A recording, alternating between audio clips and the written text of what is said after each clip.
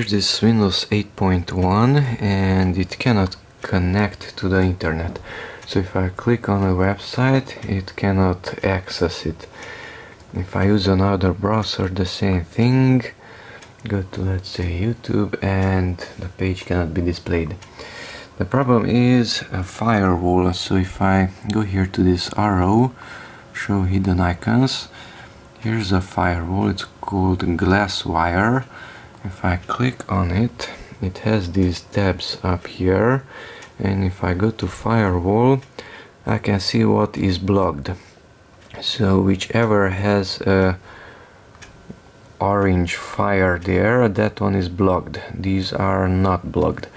And we should search for a host process for Windows services.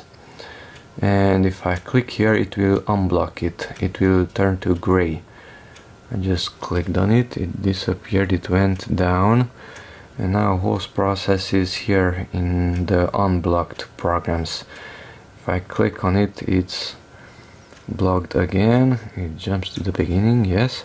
So just click on the flame, it should turn gray, and now it's not blocked. By the way, the firewall can be enabled and disabled from here.